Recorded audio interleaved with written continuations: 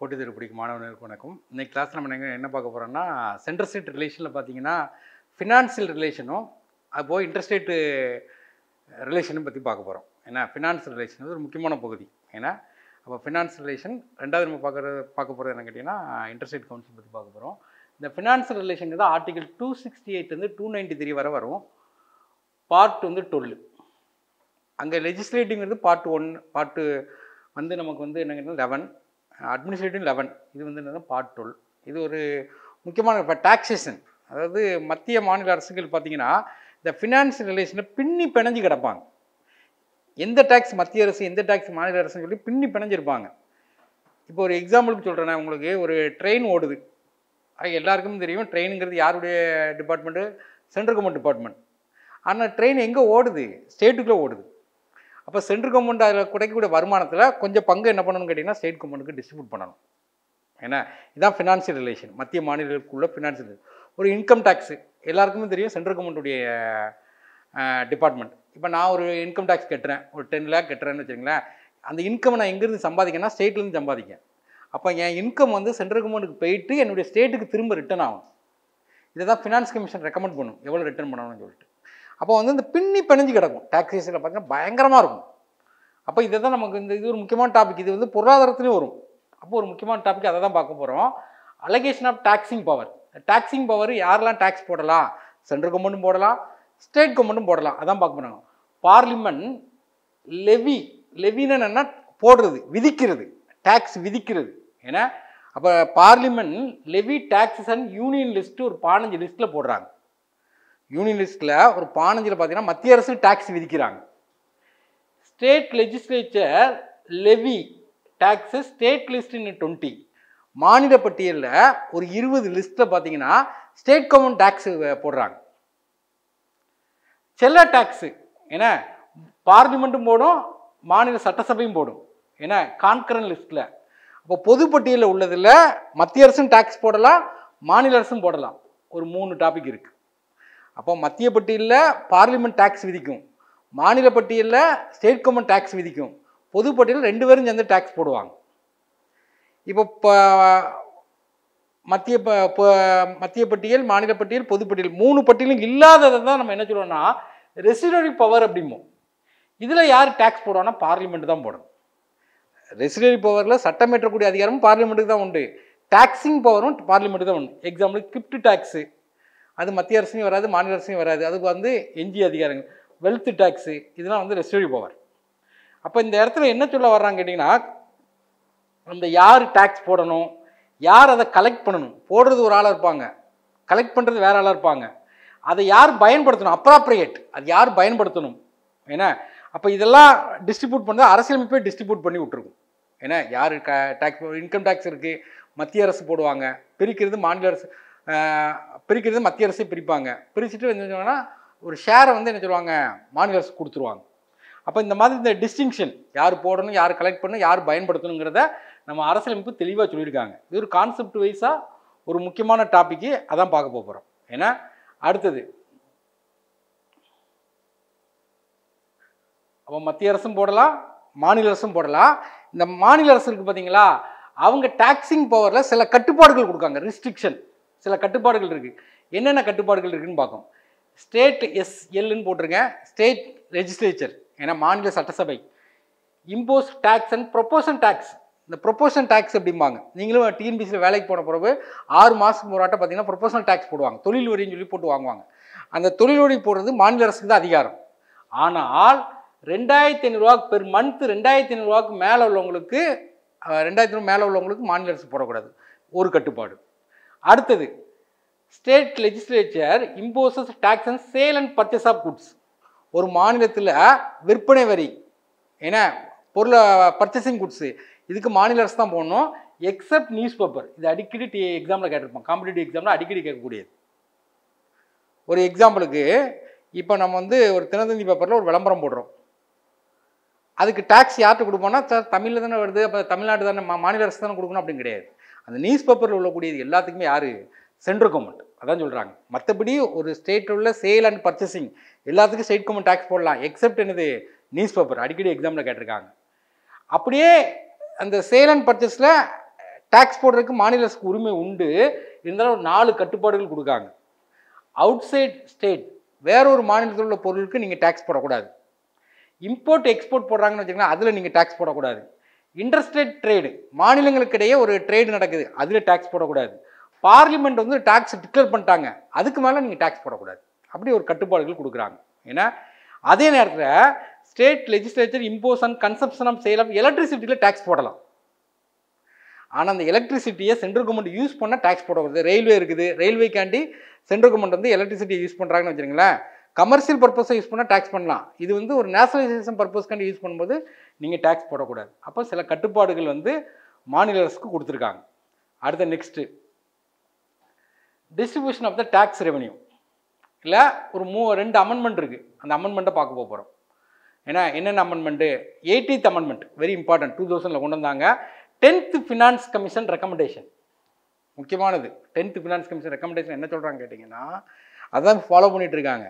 மத்திய அரசுக்கு வருமானம் வருதுல்ல, அந்த மாநில அரசில் 29% திரும்ப கொடுக்கணும். Total income from central taxes ஸ்டேட்டுக்கு எவ்வளோ கொடுக்கணும்? 29% கொடுக்கணும் அப்படின்னு சொன்னாங்க. என்ன finance commission? 10th finance commission.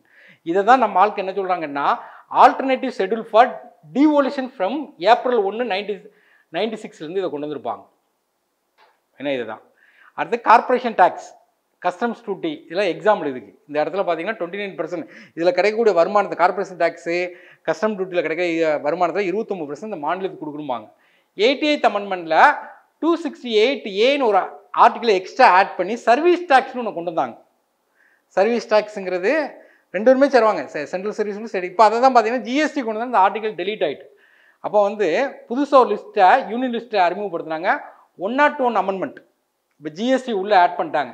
Add பண்ணோன்னா அந்த சர்வீஸ் டேக்ஸ் கேன்சல் ஆகிட்டு. அதுதான் டெலிட்டட் 268A டெலீட் பண்ணிட்டாங்க. இப்போ சர்வீஸ் டேக்ஸுங்கிறது ஆட்டோமேட்டிக்காக இதில் வந்துட்டு ஜிஎஸ்டியில் வந்துட்டு. அப்போ இதில் வரக்கூடிய முக்கியமான அமெண்ட்மெண்ட் வந்து 80th அமெண்ட்மெண்ட் 2000, 88th அமெண்ட்மெண்ட் என்னது 2003, அப்புறம் ஜிஎஸ்டி கொண்டு வந்தது 101 அமெண்ட்மெண்ட். இந்த டேக்ஸ் ரெவன்யூ அப்படின்னு பார்க்கும்போது நீங்கள் பார்க்கணும், பின்னி பிணைஞ்சிருப்பாங்க. இந்த ஒரு 5 ஸ்ட்ரக்சர் கொடுத்துருக்கேன். அதில் சில டேக்ஸ் வந்து ஒன்லி சென்ட்ரல் கவர்மெண்ட் மட்டும் தான் போடுவாங்க, அதை வந்து ஸ்டேட் கவர்மெண்ட்டுக்கு ஷேர் கொடுக்க மாட்டாங்க. அதான் மொதல் பாயிண்டில் கொடுத்துருக்கேன், டேக்ஸஸ் எக்ஸ்க்ளூசிவ் டு சென்டர். சில டேக்ஸ் வந்து ஸ்டேட் கவர்மெண்ட் மட்டும் தான் போடுவாங்க, அதை யாரையும் ஷேர் பண்ண மாட்டாங்க. அதான் 2வது point, taxes exclusive to state. இந்த ரெண்டையும் விட்டுருங்க, இதில் ஷேர் கிடையாது. மிச்சம் 3 தான் பார்த்தீங்கன்னா சென்ட்ரல் ஸ்டேட் ரிலேஷனில் ஷேர் ஆகுது. அதான் நீங்கள் கவனிக்கணும். 3வது point, tax லெவீடு and collected by centre. அதாவது சென்ட்ரல் கவர்மெண்ட் தான் டேக்ஸை போடவும் செய்கிறான், அவன் தான் கலெக்ட் பண்ணுறான். ஆனால் அதை யார்கிட்ட கொடுத்துனா மாநில அரசுக்கு கொடுத்துருதான். ஆர்டிகல் 269.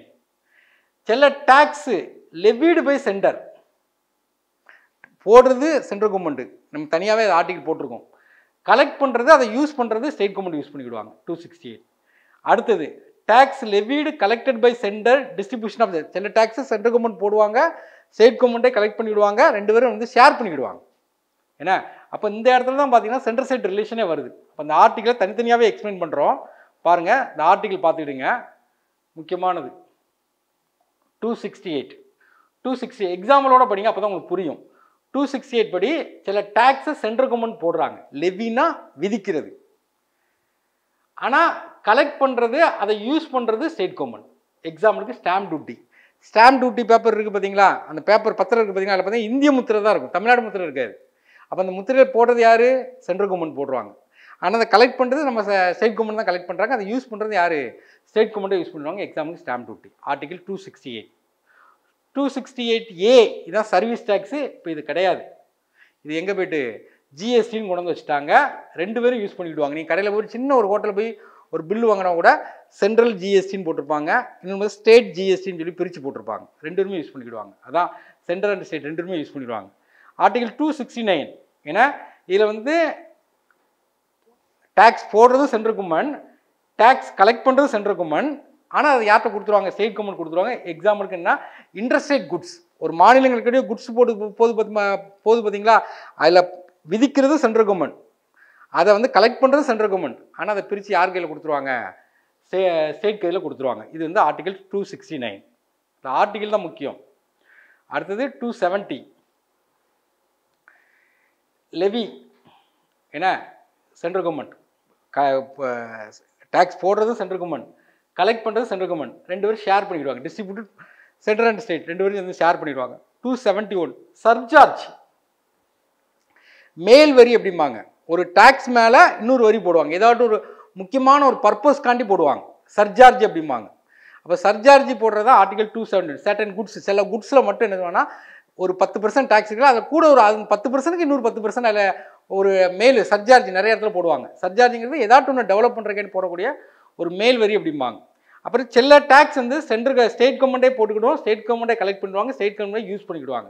எக்ஸாம்பிளுக்கு அக்ரிகல்ச்சர் இன்கம், அக்ரிகல்ச்சரும் அவனே போட்டுக்கலாம், அவனே பிரிச்சுக்கலாம், அவனே யூஸ் பண்ணிக்கலாம். ஓகே, அப்போ இந்த டேக்ஸை பொறுத்த வரைக்கும் நீங்கள் பார்த்தீங்கன்னா தெரியும், மத்திய அரசு மாநில அரசு என்ன செய்கிறாங்க, பின்னி பிணைஞ்சு இருக்காங்க.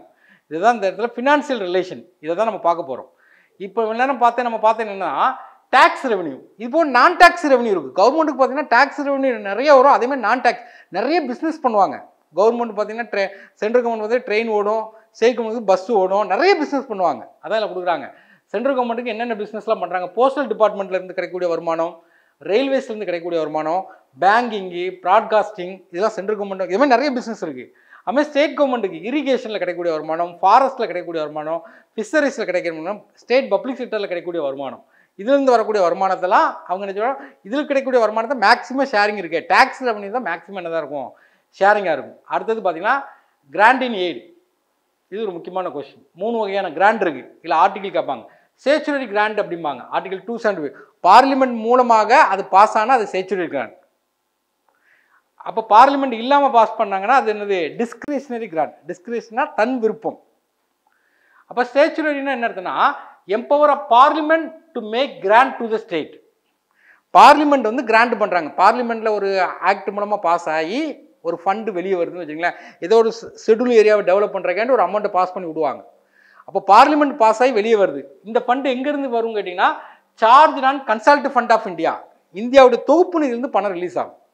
இது சட்டப்பூர்வமான அங்கீகாரம் பெற்ற பணம், கிராண்டு. ஏன்னா ஒரு மாநிலம் மிகவும் ஒரு மாதிரி ஒரு சிச்சுவேஷனில் இருக்குதுன்னு வச்சுக்கோங்க, பார்லிமெண்ட் மூலமாக பாஸ் பண்ணால் அது ஸ்டேச்சுரரி கிராண்ட், ஆர்டிகல் 275.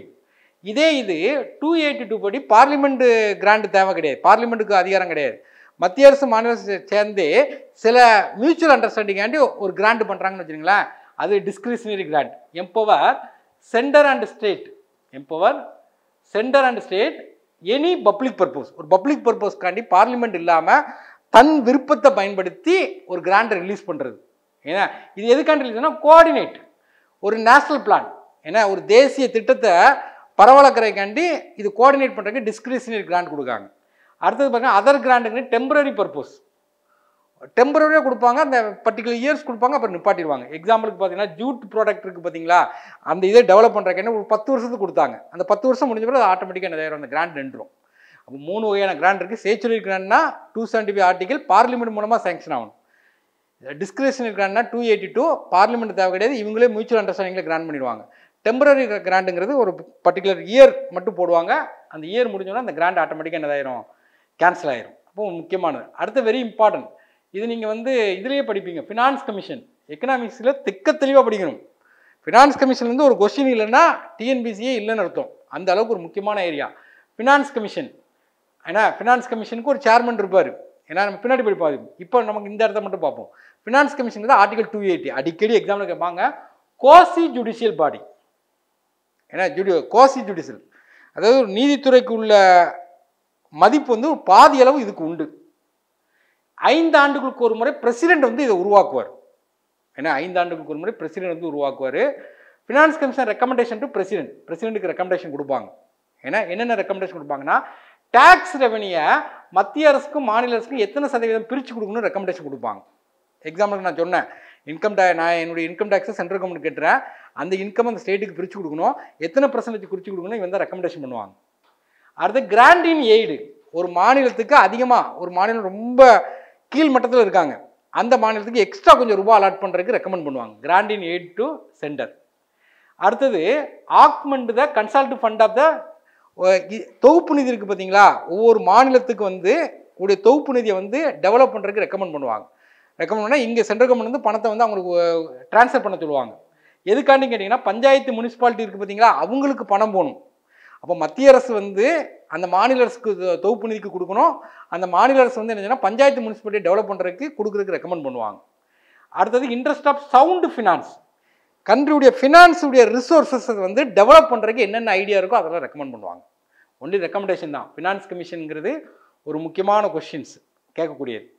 அடுத்தது ப்ரொடெக்ஷன் ஆஃப் ஸ்டேட் இன்ட்ரெஸ்ட். இப்போ மத்திய அரசுக்கு தான் அதிக அதிகாரம் இருக்க மாதிரி தெரியும். அப்போ மாநில அரசுடைய உரிமைகள் எல்லாமே பாதிக்கப்படுதுல, அதை பாதுகாக்கிறதுக்கு ஆர்டிகல் 274 சொல்கிறாங்க. என்ன சொல்கிறாங்கன்னா, certain bill introduce parliament only and president recommendation மூலமாக தான் பாஸ் பண்ணணும் அப்படிம்பாங்க. பார்லிமெண்ட்டில் பாஸ் பண்ணுற பில்லு பிரசிடென்ட் ரெக்கமெண்டேஷன் மூலமாக தான் பாஸ் பண்ணணுமாங்க. ஸ்டேட்டுடைய இதாக கூடாது. அக்ரிகல்ச்சர் இன்கம்லாம் பார்த்தீங்கன்னா அந்த ஸ்டேட்டே தீர்மானம் பண்ணிக்கிடணும் அப்படிம்பாங்க. இந்த மணியை டிஸ்ட்ரிபியூட் பண்ணும்போது அந்த மாநிலம் பாதிக்கப்படாமல் இருக்கணும் அப்படிம்பாங்க. சர்ஜார்ஜ் மேல் வரி அப்படிம்பாங்க, ஒரு வரி மேலே இன்னொரு வரி போடுறது, அது போடணும்னு வச்சுருங்களேன். அந்த மாநிலத்திட்ட கண்டிப்பாக என்ன செய்யணும், கன்சல்ட் பண்ணணும். மாநிலத்தில் கன்சல்ட்னா பிரசிடென்ட் ஒரு சேங்ஷன் வாங்கிடணும். அப்படிங்கிறதுக்கு இந்த மாநிலத்துடைய இன்ட்ரெஸ்ட்டை வந்து ப்ரொடெக்ட் பண்ணுறக்காண்டி உள்ளது. அடுத்தது ஃபாரோயிங், கடன் வாங்குறது. ஏன்னா சென்ட்ரல் கவர்மெண்ட்டும் கடன் வாங்கலாம், ஸ்டேட் கவர்மெண்ட்டும் கடன் வாங்கலாம். சென்ட்ரல் கவர்மெண்ட் கடன் வாங்குறது வித்தின் இந்தியாவுக்குள்ள கடன் வாங்கலாம். இந்தியாவுக்குள்ள எங்கே கடன் வாங்குவாங்க, ரிசர்வ் பேங்க் ஆஃப் இந்தியாவில் கடன் வாங்கலாம், எங்கேனாலும் கடன் வாங்கலாம். இந்தியாவுக்குள்ள கடன் வாங்கலாம், அதே மாதிரி வெளிநாட்டிலையும் கடன் வாங்கலாம், அவுட் சைடு. ஆனால் எவ்வளோ கடன் வாங்கணுங்கிறது ஃபிக்ஸ் பண்ணுறது யாருன்னா பார்லிமெண்ட். அந்த லிமிட்டை ஃபிக்ஸ் பண்ணுறது பார்லிமெண்ட். அதே மாதிரி ஒரு மாநில அரசும் கடன் வாங்கலாம், வித்தின் இந்தியாவில் மட்டும் தான் கடன் வாங்கணும், வித்தின் இந்தியாவுக்குள்ள மட்டும் தான் கடன் வாங்கணும். அந்த லிமிட்டை ஃபிக்ஸ் பண்ணுறது இந்த மாநில சட்டசபை வந்து ஃபிக்ஸ் பண்ணும், ஸ்டேட் லெஜிஸ்லேச்சர். அடுத்தது central government can make a loan to any state. எந்த ஸ்டேட்டுக்கு என்ன செய்யலாம், லோன் அவைல் பண்ணி கொடுக்கலாம். இது ஒரு முக்கியமான ஒரு கொஸ்டின். அடுத்து very important, inter governmental tax immunity. இப்போ இப்போ எக்ஸாம்பிளுக்கு ஒரு மத்திய அரசுடைய ஒரு லேண்ட் வந்து மாநில அரசில் இருக்கும், மாநில அரசுடைய லேண்ட் வந்து மத்திய அரசில் இருக்கும். ரெண்டு பேரும் வரி விதிக்காமல் பார்த்துக்கிடணும். அதுதான் இதில் கொடுக்க போகிறாங்க.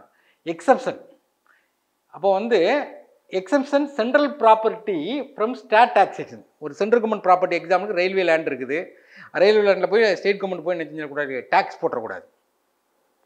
அதே மாதிரி ஸ்டேட் கவர்மெண்ட் ஒரு லேண்ட் இருக்குன்னா சென்ட்ரல் கவர்மெண்ட் டேக்ஸ் போட்டக்கூடாது. ரெண்டு பேருக்குள்ள ஒரு பாதுகாப்பு. அப்போ இந்த அதான் கொடுக்குறாங்க. இப்போ வந்து central government ப்ராப்பர்ட்டிக்கு state government tax போடக்கூடாது. ப்ராப்பர்ட்டி இன்க்ளூட் லேண்டுக்கு டேக்ஸ் போட்டக்கூடாது, பில்டிங்க்கு டேக்ஸ் போட்டக்கூடாது, ஷேரு டெப்ட்டுக்கு டேக்ஸ் போட்டக்கூடாது.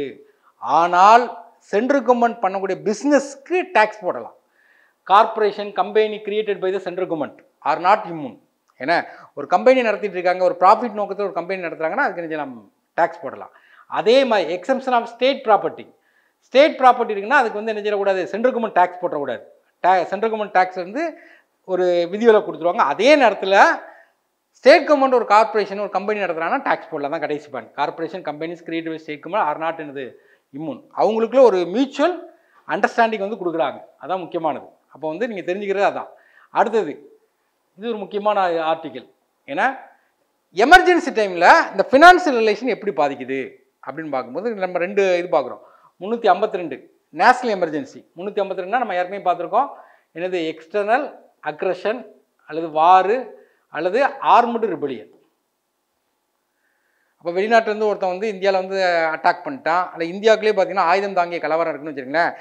352 வந்து பிரசிடென்ட் வந்து டிக்ளேர் பண்ணிடுவார். டிக்ளேர் பண்ணிட்டாங்கன்னா இந்த ஃபினான்ஷியல் ரிலேஷன் எப்படி பாதிக்குது அதுதான் அங்கே பார்க்க போகிறோம். President can modify distribution of the revenue. இப்போ வந்து ஃபினான்ஸ் கமிஷன் ரெக்கமெண்ட் பண்ணி இப்போ டிஸ்ட்ரிபியூட் பண்ணுறாங்களா, அதை எப்படினாலும் மாடிஃபை பண்ணலாம். யார், பிரசிடென்ட் வந்து மாடிஃபை பண்ணலாம். அடுத்து மாடிஃபைட் த ஃபினான்ஷியல் இயரையே மாடிஃபை பண்ணலாம். இப்போ what is financial year, April 1லேருந்து March 31 financial year. அது இயரையே என்ன செய்யலாம், மாடிஃபை பண்ணலாம். எப்போ, national emergency. Next financial emergency.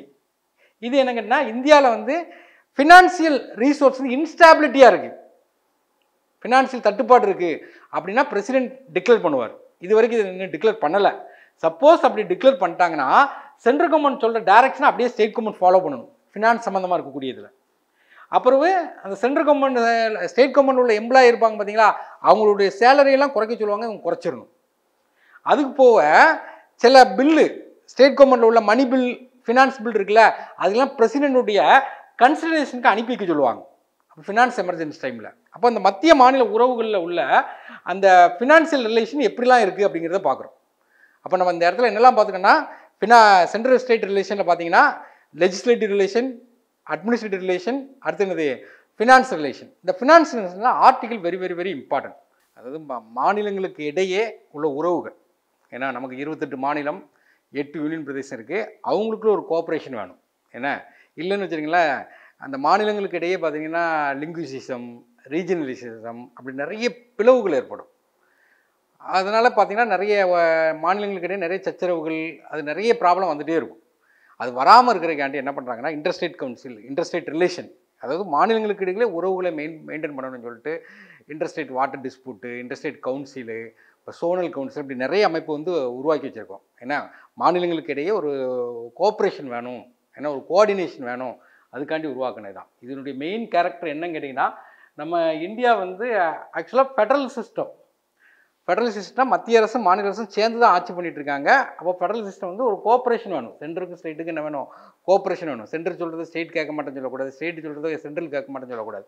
அவங்களுக்குள்ள ஒரு கோஆப்ரேஷன் மெயின்டைன் பண்ணால் தான் நிர்வாகம் வந்து கரெக்டாக நடந்துட்டு இருக்கும். ஏன்னா அது மாதிரி சென்டருக்கு ஸ்டேட்டுக்கு ஒரு கோஆப்ரேஷன் வேணும், பிட்வீன் த ஸ்டேட்ஸ் மாநிலங்களுக்கு இடையே ஒரு கோஆப்ரேஷன் வேணும். அப்போ தான் இந்தியா வந்து வெல்த்தியாக இருக்கும். அதுக்காண்டி தான் இந்த பாடம். இது ஒரு கான்செப்ட் பேஸ்டு பாடம். நல்லா புரிஞ்சு படிங்க. டேட்டா பேஸ்டும் நிறைய கொஸ்டின் இருக்குது இந்த இடத்துல, அதையும் நம்ம உட்காந்து படிக்கணும். இதில் கொஸ்டின் கேட்குற ஏரியா, முக்கியமான ஏரியா இதை தான். இப்போ இதில் நம்ம என்னெல்லாம் கவர் பண்ண போகிறோம், இந்த இன்டர்ஸ்டேட் ரிலேஷன் மாநிலங்களுக்கு இடையே உள்ள உறவுகளை என்னெல்லாம் கவர் பண்ண போகிறோம் கேட்டிங்கன்னா, முக்கியமான இது ஆர்டிகல் 262 பார்த்தீங்கன்னா இன்டர்ஸ்டேட் வாட்டர் டிஸ்பியூட். ஒரு வாட்டர் வந்து ஒரு வாட்டரால் தான் பிரச்சனையே நிறைய இருக்கும். இப்போ எக்ஸாம்பிள் காவேரி வாட்டர் பார்த்தீங்கன்னா கர்நாடகாவில் உற்பத்தியாகி தமிழ்நாட்டில் வந்து கடலுக்கு போகுது. அப்போ 2 மாநிலங்களும் பார்த்தீங்கன்னா வாட்டருக்காண்டி சண்டை போட்டுகிட்டே இருப்பாங்க. அப்போ இந்த வாட்டருக்கு உள்ள இதுக்காண்டி ஒரு ஆர்டிகிளே அரசியலமைப்பில் ஒதுக்கி வச்சுருக்காங்க. 262 நம்ம தனியாக பார்ப்போம். அடுத்து 263 இன்டர்ஸ்டேட் கவுன்சில், அதாவது மாநிலங்களுக்கு இடையே ஒரு குழு அமைச்சிக்கிடுங்க, உங்களுக்கு தேவையான பிரச்சனையை நீங்களே சமாளிச்சுக்கிடுங்க, ஒரு கோஆப்ரேஷன் மெயின்டைன் பண்ணுங்கள், சென்ட்ரல் கவர்மெண்ட் சொல்கிறத நீங்கள் ஃபாலோ பண்ணுங்கள். இதுக்காண்டி இன்டர்ஸ்டேட் கவுன்சில் வந்து article 263. 2 article very important. 261 full faith and credit. ஏன்னா அதாவது mutual recognition of public act. ஒரு மாநிலத்தில் உள்ள பப்ளிக் ஆக்டை இன்னொரு மாநிலமும் அதை ரெகக்னைஸ் பண்ணணும். Mutual recognition.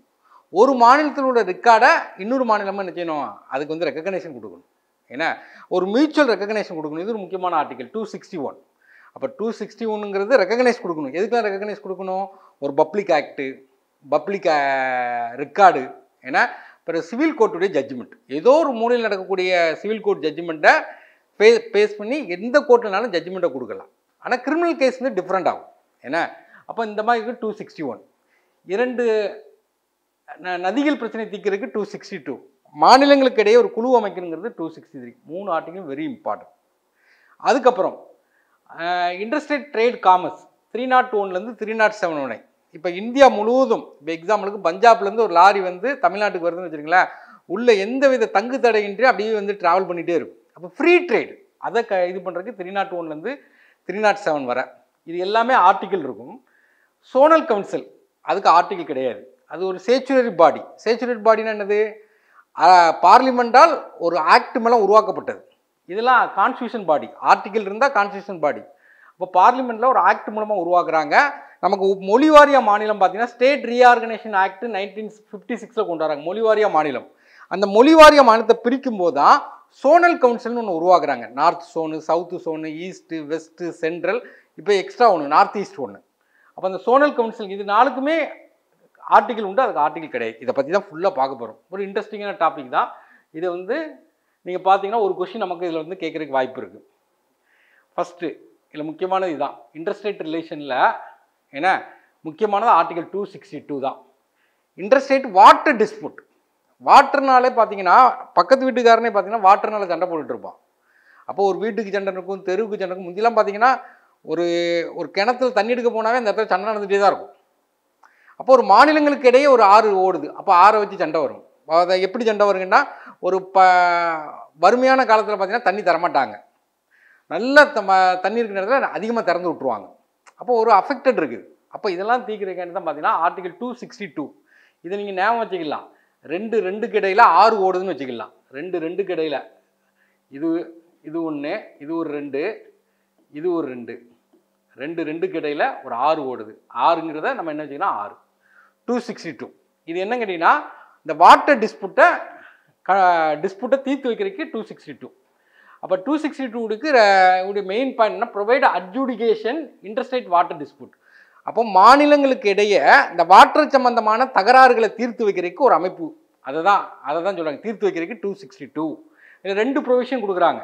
இந்த ப்ரொவிஷன் என்னன்னு கேட்டிங்கன்னா, பார்லிமெண்ட் ஒரு லா ப்ரொவைட் பண்ணி அட்ஜுடிகேஷன் பண்ணலாம், ஒரு ட்ரிபுனல் ஃபார்ம் பண்ணலாம். ட்ரிபுனல் ஃபார்ம் பண்ணி என்ன பண்ணாங்கன்னா அதை தீர்த்து வைக்கிறதுக்கு ஒரு அட்ஜுடிகேஷன், ஒரு தீர்ப்பாயத்தை என்ன செய்யலாம், பார்லிமெண்ட் உருவாக்கலாம். அந்த பார்லிமெண்ட் உருவாக்கக்கூடியதில் சுப்ரீம் கோர்ட்டும் தலையிடக்கூடாது, வேற எந்த கோர்ட்டும் தலையிடக்கூடாது. அந்த பார்லிமெண்ட் உருவாக்கக்கூடிய அந்த தீர்ப்பாயம் ஒரு ஜட்ஜ்மெண்ட் கொடுக்காங்கன்னா நீதிமன்றம் தலையிடக்கூடாது. அதான் 2 பாயிண்ட். இப்போ 262 படி என்னன்னு கேட்டிங்கன்னா, நதி பிரச்சனையை தீர்த்து வைக்கக்கூடியது. அதுக்கு வந்து பார்லிமெண்ட்டுக்கு அதிகாரம் கொடுக்குறாங்க. பார்லிமெண்ட் வந்து என்ன பண்ணால் ஒரு ட்ரிபுனல் ஒன்று ஃபார்ம் பண்ணிக்கலாம். அந்த ட்ரிபுனல் மூலமாக ஒரு ஜட்ஜ்மெண்ட் கொடுக்காங்கன்னா நீதிமன்றம் நினைக்கக்கூடாது, தலையிடக்கூடாது. அப்போ இது ஒரு முக்கியமான ஒரு ஆர்டிகிள் 262. அந்த 262 படி நமக்கு பார்த்தீங்கன்னா river board act 1956 உருவாக்கியிருப்பாங்க. Interstate water dispute act 1956 உருவாக்கியிருப்பாங்க. ஏன்னா 2க்கு பார்ப்போம். 262 படி பார்லிமெண்ட் ஹேஸ் எனாக்ட் 2 லா, 2 லா உருவாக்கியிருக்காங்க. River board act. River board ஆக்ட்னு என்ன கேட்டிங்கன்னா, ஒரு மாநிலங்களுக்கு இடையே ரிவர் ஓடுது. எக்ஸாம்பிளுக்கு காவேரி ஓடுதுன்னு வச்சுக்கலாம், கர்நாடகாவில் ஆரம்பித்து தமிழ்நாடு வழியாக போகுதுன்னு வச்சுக்கங்களேன். 2 மாநிலம் இருக்குது. ஆக்சுவலாக காவேரியை பொறுத்த வரைக்கும் 4 மாநிலத்துக்கு வரும். ஏன்னா தமிழ்நாடு, கர்நாடகா, கேரளா, புதுச்சேரி. இப்போ 4 பேர் என்ன செய்யலாம் கேட்டிங்கன்னா, சென்ட்ரல் ஸ்டேட் கவர்மெண்ட் இப்போ தமிழ்நாடு ஒரு ரிக்வஸ்ட் கொடுக்காங்க சென்ட்ரல் கவர்மெண்ட்டுக்கு.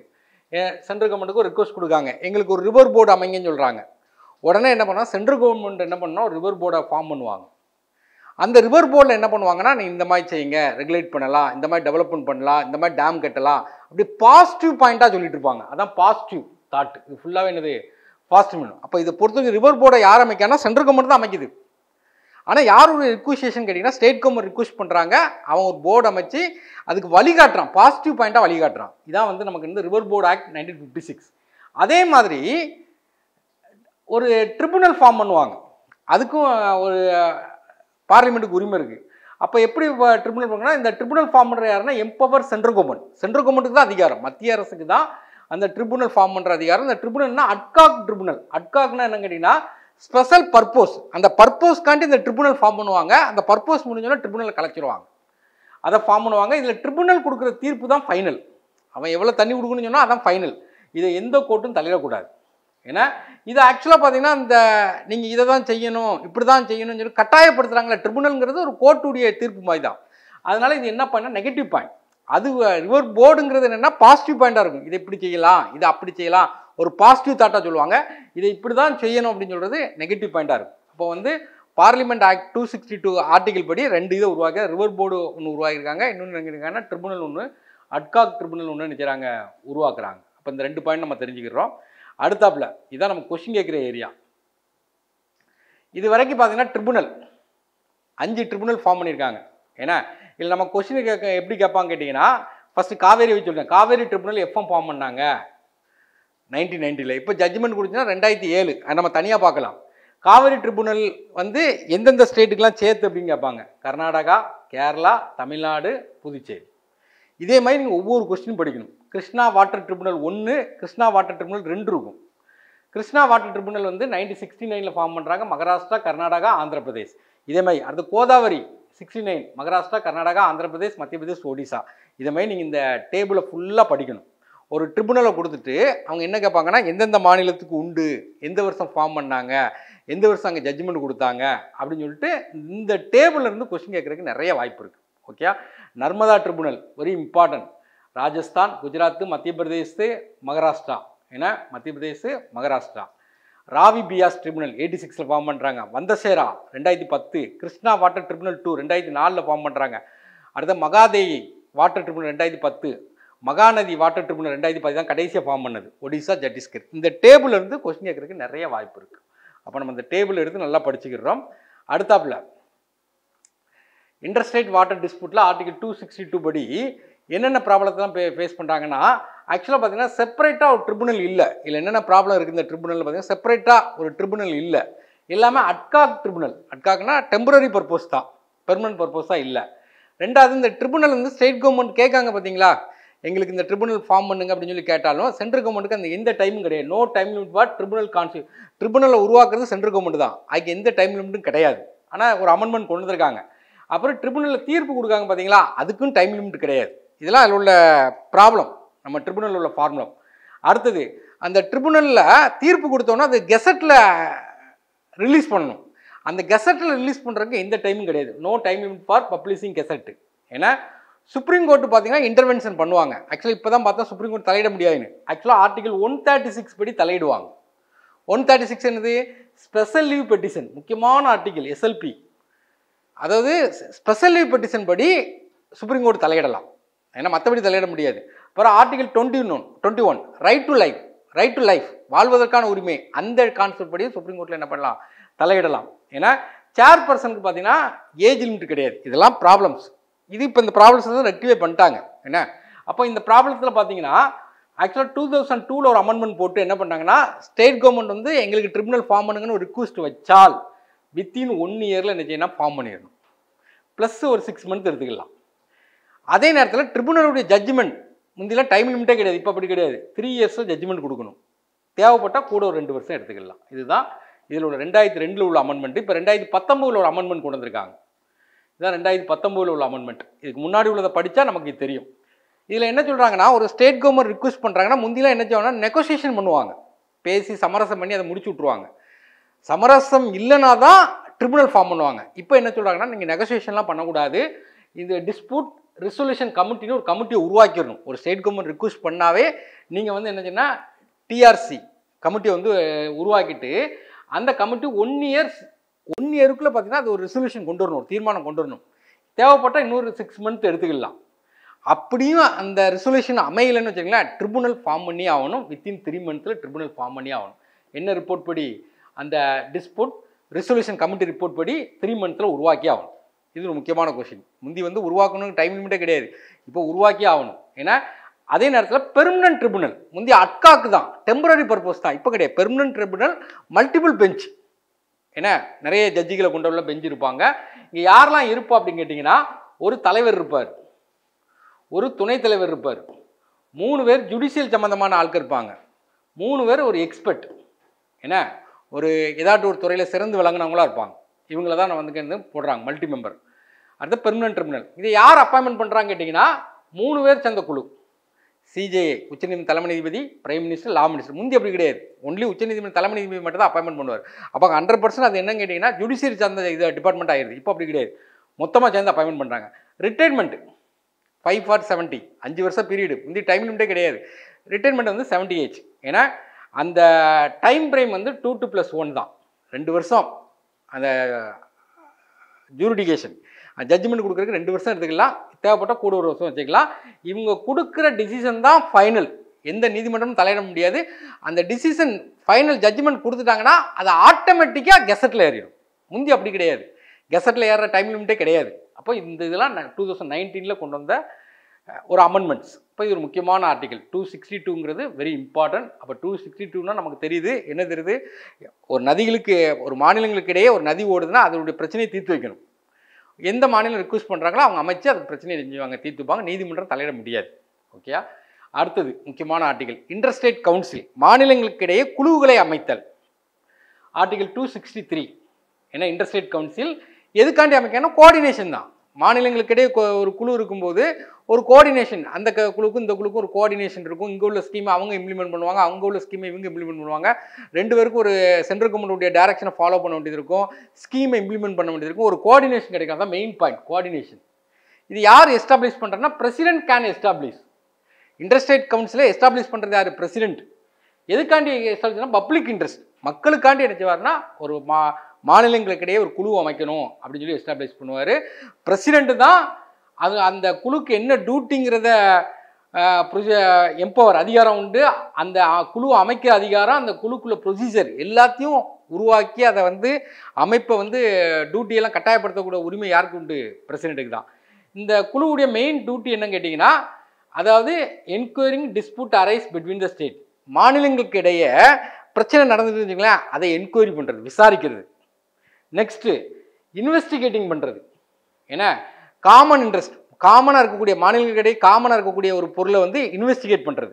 ஏன்னா அடுத்தது making recommendation better coordination policy and action. அதாவது இந்த பாலிசி, கொள்கை திட்டங்கள்லாம் கொண்டு வராங்க பார்த்தீங்களா, அதில் ஒரு பெட்டர் கோஆர்டினேஷன் கொண்டு வருது. இப்போ மாநிலங்களுக்கிடையே பிரச்சனை இருந்தால் என்கொயரி பண்ணுறது, பிறகு இன்வெஸ்டிகேஷன் பண்ணுறது, ஏன்னா காமன் இன்ட்ரெஸ்டான இடத்துல பிறகு வந்து ஒரு பெட்டர் கோஆர்டினேஷன் கொண்டு வருது. இதுதான் அதோடைய மெயின் எய்ம். இது வந்து ஒன்லி அட்வைசரி பாடி தான், ஆலோசனை மட்டும் அட்வைசரி தான் கொடுக்கும், நாட் பைண்டிங். அது யாரையும் என்ன செய்யாது, கட்டுப்படுத்தாது, ஏன்னா அட்வைசரி பாடி தான். அப்போ இந்த குழுவில் யார் இருப்பா, இன்டர்ஸ்டேட் கவுன்சிலில் யார் இருப்பா, அதான் நம்ம கொஸ்டின். ஆக்சுவலாக பார்த்தீங்கன்னா பிரைம் மினிஸ்டர் தான் சேர்மன். அப்போ இன்டர்ஸ்டேட் கவுன்சிலுடைய சேர்மன் யாருன்னா பிரைம் மினிஸ்டர். மெம்பர்ஸ் யார் இருப்பாங்கன்னா எல்லா ஸ்டேட் சீஃப் மினிஸ்டரும் இருப்பாங்க. அப்போ சில இடத்துல மாநிலம் இருக்கும், அங்கே சீஃப் மினிஸ்டர் வருவாங்க. சில இடத்துல யூனியன் பிரதேசம் இருப்பாங்க, அட்மினிஸ்ட்ரேட்டர் வருவாங்க. சில இடத்துல பார்த்தீங்கன்னா பிரசிடென்ட் ரூல் நடந்துட்டு இருக்கும், அப்போ அங்கே கவர்னர் வருவாங்க. இதை தான் கீழே மெம்பரும் கொடுத்துருப்பாங்க, தனியாலாம் கிடையாது. அப்போ இங்கே என்ன இருக்கும், மொதல் point chief minister of all state ஒன்று, எல்லாமே அவங்க தான். அடுத்து chief minister of union territory, எங்கெல்லாம் சட்டசபை இருக்கோ அங்கே உள்ள சீஃப் மினிஸ்டர் யூனியன் டெரிட்டரியில். அடுத்து administrator of union territory not having legislative assembly, எங்கெல்லாம் சட்டசபை இல்லையோ அங்கே உள்ள யூனியன் டெரிட்டரியில் உள்ள அட்மினிஸ்ட்ரேட்டர். அடுத்து கவர்னர், கவர்னர் எங்கன்னு கேட்டிங்கன்னா பிரசிடென்ட் ரூல் எந்த ஸ்டேட்டில் இம்போஸ் ஆகிருக்கோ அந்த ஸ்டேட்டில் உள்ள கவர்னர் இருப்பார். அப்புறம் 6 கேபினெட் மினிஸ்டர் இருப்பார், இன்க்ளூடிங் ஹோம் மினிஸ்டர் சேர்த்து. இவ்வளோதான் மெம்பர். மெம்பரை நீங்கள் தனியாக படிக்க வேண்டாம், எல்லா ஸ்டேட்டில் உள்ள சீஃப் மினிஸ்டர் அவ்வளோதான். எல்லா ஸ்டேட் அண்ட் யூனியன் டெரிட்டரியில் உள்ள சீஃப் மினிஸ்டர். சீஃப் மினிஸ்டர் இல்லாத இடத்துல அட்மினிஸ்ட்ரேட்டர். சில மாநிலத்தில் பிரசிடென்ட் ரூல் இருந்தால் கவர்னர். இது போய் 6 யூனியன் கேபினெட் மினிஸ்டர். அதில் ஒரு ஆள் கண்டிப்பாக யாராக இருக்கணும், ஹோம் மினிஸ்டராக இருக்கணும். இது வந்து காம்போசிஷன். ஓகே, இந்த அது போக இதில் என்ன பண்ணுறாங்கன்னா இன்டர்ஸ்டேட் கவுன்சில் எப்படி எஸ்டாப்ளிஷ் பண்ணாங்க, எந்த வருஷம் எஸ்டாப்ளிஷ், இதான் நம்ம கொஸ்டின். 1990 சர்க்காரிய கமிஷன் சொல்லிட்டு தனியாக படிப்போம், பயங்கரமான ரெக்கமெண்டேஷன் கொடுப்பாங்க சர்க்காரிய கமிஷன். அந்த ரெக்கமெண்டேஷனில் தான் நமக்கு வந்து இன்டர்ஸ்டேட் கவுன்சிலே ஃபார்ம் பண்ணுவாங்க. அப்போ சர்க்காரிய கமிஷன் ரெக்கமெண்டேஷன், ஆக்சுவலாக சர்க்காரிய கமிஷன் வந்து 83 செட் பண்ணுவாங்க, 87 ரிப்போர்ட் கொடுப்பாங்க. சர்க்காரிய கமிஷன் இல்லைன்னா, சர்க்காரிய கமிஷன் எதுக்கு வந்ததுன்னு கேட்டிங்கன்னா மத்திய மாநில உறவுகளை ஆராயிறக்காண்டி வந்துச்சு. இப்போ சர்க்காரிய கமிஷன் வந்து ஒரு முக்கியமானது, தனியாக எடுத்து தெளிவாக படிப்போம். இந்த சர்க்காரிய கமிஷன் வந்து என்ன சொல்கிறாங்க கேட்டிங்கன்னா பெர்மனன்ட் இன்டர்ஸ்டேட் கவுன்சிலை உருவாக்குங்க. முந்தி வந்து இன்டர்ஸ்டேட் கவுன்சிலை உருவாக்கலாம்னு சொல்லி தான் இருந்துச்சு, நீங்கள் பெர்மனண்ட்டாக உருவாக்குங்க அண்டர் ஆர்டிகல் 263 படி அப்படிம்பாங்க. நீங்கள் இன்டர்ஸ்டேட் கவுன்சில்னு சொல்லாதீங்க, இன்டர் கவர்மெண்டல் கவுன்சில்னு சொல்லி பேரை மாற்றுங்க அப்படிம்பாங்க. ஆனால் பேரை மாற்றலை, இன்டர்ஸ்டேட் கவுன்சில் தான் இருக்குது. இன்டர் கவர்மெண்டல் கவுன்சில் அப்படிம்பாங்க. கவர்மெண்டல் கவுன்சில் என்ன அர்த்தம், only chief minister, prime minister, ஏன்னா அமைச்சரவை மட்டும் தான் இருப்பாங்க. அப்போ இன்டர் கவர்மெண்டல் கவுன்சில் அப்படிங்காங்க. அப்போ வந்து இவங்களுடைய ஜனதா சர்க்காரிய கமிஷன் ரெக்கமெண்டேஷன் வந்து 87 கொடுத்துருப்பாங்க. ஆனால் இதை கொண்டு வந்தது யாருன்னா விபி சிங். அப்போ விபி சிங் வந்து Janata Dal government headed by VP Singh establish 1990 உருவாக்குறாங்க. ஒரு முக்கியமான கொஸ்டின், நம்ம கொஸ்டின் தான் கேட்பான், யார் உருவாக்குனா விபி சிங், எந்த வருஷம் 1990, என்ன கமிஷன் ரெக்கமெண்டேஷன், சர்க்காரிய கமிஷன் ரெக்கமெண்டேஷன் படி உருவாக்குறாங்க. அதே இன்டர்ஸ்டேட் கமிஷனில் பார்த்தீங்கன்னா ஸ்டாண்டிங் கமிட்டின்னு ஒன்று வச்சிருப்பாங்க, சின்ன சின்ன பிரச்சனைக்கெல்லாம் தீர்த்து வைக்கிறக்காண்டி ஒரு சின்ன கமிட்டி ஒன்று வச்சிருப்பாங்க, என்ன ஸ்டாண்டிங் கமிட்டி. இதை எப்போ உருவாக்குனாங்க, 1996 உருவாக்குறாங்க. இதுக்கு ஹெட் யாருன்னா home minister. Interstate கவுன்சிலுக்கு prime minister, standing கமிட்டிக்கு home minister. இங்கே உறுப்பினர் யார் இருப்பாங்க, மெம்பர் 10 யூனியன் கேபினெட் மினிஸ்டர் இருப்பாங்க, 9 ஸ்டேட் சீஃப் மினிஸ்டர் இருப்பாங்க. ஏன்னா இந்த கவுன்சிலுக்கு ஹெல்ப் பண்ணுறதுக்கு ஒரு செக்ரட்டரியேட்டே இருக்குது தனியாக. ஏன்னா இன்டர்ஸ்டேட் கவுன்சில் செக்ரட்டரி 1991 ஆரம்பிச்சிருக்காங்க. அப்போ இந்த ஸ்டாண்டிங் கமிட்டியோடைய பர்பஸ்னா சின்ன சின்ன ஒரு இதுக்கு கோஆர்டினேஷன் கொண்டு வரக்காண்டி இது வச்சிருப்பாங்க. இதில் வந்து 10 யூனியன் கேபினெட், சில புக்கில் 5ன்னு கொடுத்துருப்பாங்க, 10 உண்டு. நீங்கள் வெப்சைட் அடிச்சு பார்த்தீங்கன்னா தெரியும், இல்லை 10 இருக்கும். ஓகே, அப்போ வந்து ஸ்டாண்டிங் கமிட்டி எப்போ ஆரம்பிச்சாங்கன்னு சொல்லி கேட்பாங்க, 96. ஓகே, நெக்ஸ்ட் என்னன்னு கேட்டிங்கன்னா public act regard judicial proceeding article 261. இது ஒரு கான்செப்ட், நல்லா தெரிஞ்சுக்கிடணும். அதாவது பப்ளிக் ஆக்ட் 28 மாநிலம் இருக்குது, 8 யூனியன் பிரதேசம் இருக்குது. அங்கே கொடுக்கக்கூடிய பப்ளிக் ஆக்டை ஒவ்வொரு மாநிலமும் அதை வந்து என்ன செய்யணும், ஃபாலோ பண்ணணும். அடுத்து பப்ளிக் ரெக்கார்டு அதே மாதிரி தான், 28 மாநிலம் 8 யூனியன் ரெக்கார்டை வந்து மதிக்கணும். அடுத்து ஜுடிஷியல் ப்ரொசீடிங், இல்லை சிவில் சைடு தான். ஏதோ இந்தியாவில் இருக்கக்கூடிய ஏதோ ஒரு சிவில் கோர்ட்டில் ஒரு ஜட்ஜ்மெண்ட் கொடுக்காங்கன்னு வச்சுக்கோங்களேன், அதை எல்லா நீதிமன்றமும் ஃபாலோ பண்ணணும். இதுதான் சர்க்கார் படத்தில், விஜய் படத்தில் இதை தான் அழுத்தி எழுதி அந்த படத்துடைய கான்செப்டே அதை வச்சு தான் போயிட்டுருக்கோம். கிரிமினல் கேஸ் வேறு, கிரிமினலுங்கிறது சூழ்நிலையை பொறுத்து கிரிமினலைசேஷன் நடக்கும். அப்போ கிரிமினலுங்கிறது வேறு, சிவில்ங்கிறது வேறு. இதை எல்லாரும் வந்து மியூச்சுவல் அண்டர்ஸ்டாண்டிங்கோட எல்லாரும் ஒத்து போகணும் அப்படிங்கிறது தான். ஒரு எக்ஸாம்பிளுக்கு ஒரு தமிழ்நாட்டு ஜெயிலில் வந்து ஒரு கைதி இருக்கான், தமிழ்நாட்டு ஜெயிலில் ஒரு எக்ஸாம்பிளுக்கு. அவன் வந்து எஸ்கேப் ஆகி கேரளாவுக்கு போயிட்டான். தமிழ்நாட்டு கோர்ட்டில் தமிழ்நாட்டில் வச்சு ஒருத்தன் தப்பு பண்ணியிருக்கான், அவனை படி ஜெயிலில் போட்டிருக்காங்க. அவன் எஸ்கேப் ஆகி எங்கே போயிட்டான், கேரளாவுக்கு போயிட்டான்.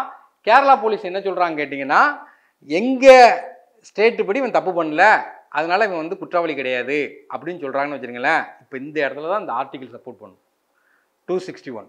அப்போ வேற ஒரு மாநிலத்தில் குற்றவாளி என அறிவிக்கப்பட்டவன் எல்லா மாநிலத்திலும் அங்கே இது பண்ணணும், அந்த ஆக்டை வந்து ஃபாலோ பண்ணணும். அப்படிதான் அதை தான் சொல்கிறாங்க. Full faith and credit recognition act one state to another state. ஒரு ஸ்டேட்டில் உள்ள ஒரு ஆக்டை வந்து இன்னொரு ஸ்டேட்டும் மதிக்கணும் அப்படிங்கிற சொல்கிறது தான் 262. இது கோஆர்டினேஷன்.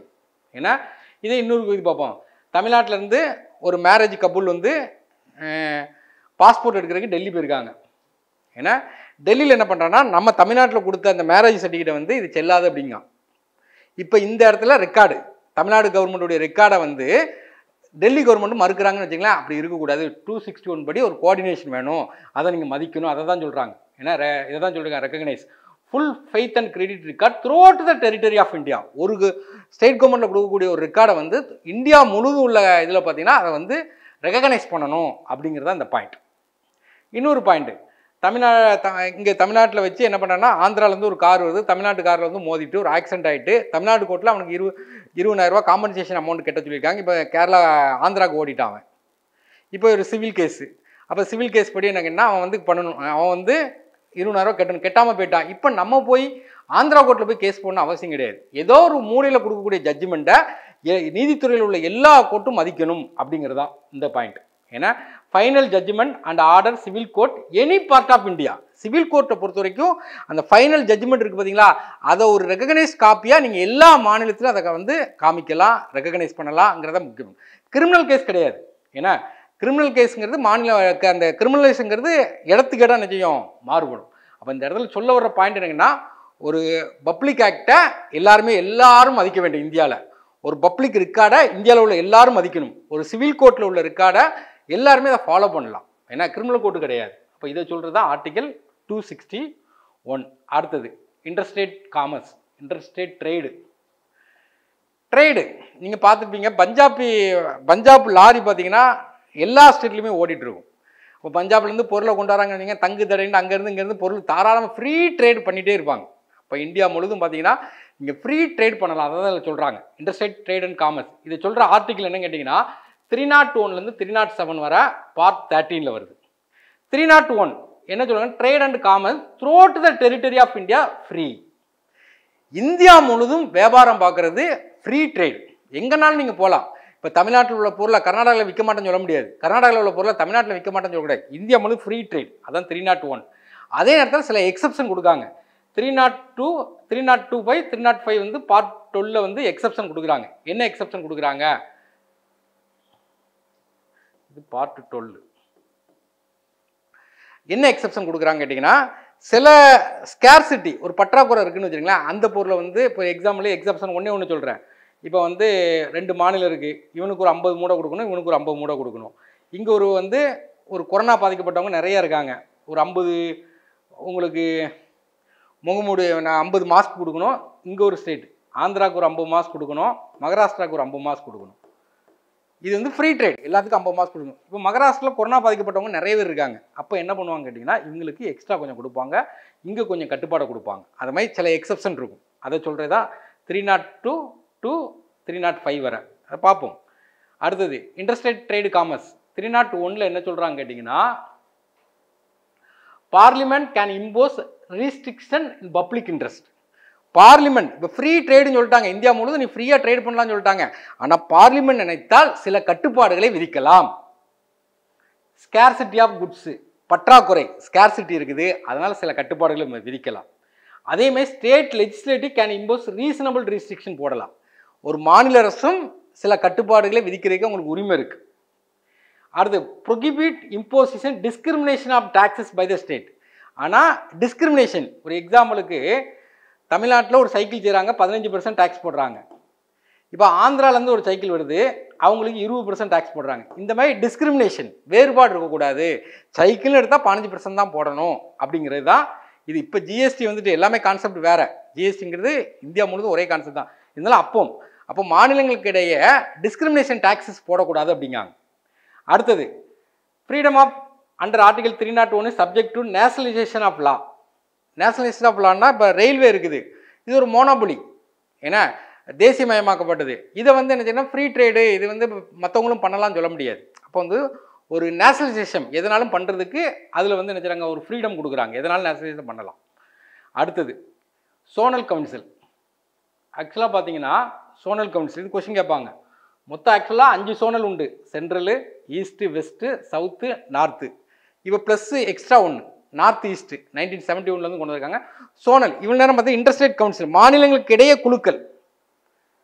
இது என்னன்னா சோனல், நார்த்து சோனு, சவுத்து சோனு, ஒரு 5-6 மாநிலங்கள் சேர்ந்து ஒரு சோன், இன்னொரு 5-6 மாநிலங்கள் சேர்ந்து ஒரு சோன், அப்படி சோனாக பிரித்து வச்சுருக்காங்க. இதுவும் அதை இதை கோஆர்டினேஷன் தான். பார்ப்போம் இது எப்போ எந்த ஆக்ட் மூலமாக உருவாக்குறாங்க கேட்டிங்கன்னா, parliament act, state reorganisation act 1956 7th amendment. அது மொழி வாரியாக மாநிலம் பிரிக்காங்க. பிரிக்கும் போது மாநிலங்கள் நிறைய உருவாகுது. அப்போ என்ன பண்ணுறாங்க கேட்டிங்கன்னா சோனல் அமைக்கணும்னு சொல்கிறாங்க. இது ஒரு சேச்சுரரி பாடி, அரசியலமைப்பு உட்பட்ட அமைப்பு கிடையாது, ஆர்டிகல் கிடையாது. இது பாராளுமன்ற சட்டத்தால் உருவாக்கப்பட்டது. அப்போ ஒரு சேச்சுரரி பாடி, மொத்தம் 5 சோன். ஏன்னா 5 சோன் ஒன்லி அட்வைசரி பாடி தான், நாட் பைண்டிங். அட்வைசரி தான் பண்ணுவாங்க. இது எல்லாமே அட்வைசரி பாடி தான். இது எதுக்காண்டி உருவாக்குனாங்க கேட்டிங்கன்னா, இந்த ஃபேக்டர் உருவாக்குறாங்கன்னா நேச்சுரல் டிவிஷன், இயற்கைக்காண்டி உருவாக்கியிருப்பாங்க. இப்போ ரிவர் சிஸ்டத்தை வச்சு உருவாக்கியிருப்பாங்க. ஒரு ரிவர் போதுன்னா இந்த சைடு ஒரு சோனு, இந்த சைடு ஒரு சோனு. அடுத்தது கல்ச்சரல் அண்ட் லெஜிஸ்லேட்டிவ், கலாச்சாரத்துக்காண்டி சோனை உருவாக்கியிருப்பாங்க. எப்படி உருவாக்குறாங்கிறது. அடுத்தது எக்கனாமிக் டெவலப்மெண்ட், பொருளாதார மேம்பாட்டுக்காண்டி அவங்க உருவாக்கியிருப்பாங்க. பிறகு செக்யூரிட்டி, பாதுகாப்புக்காண்டி உருவாக்கியிருப்பாங்க.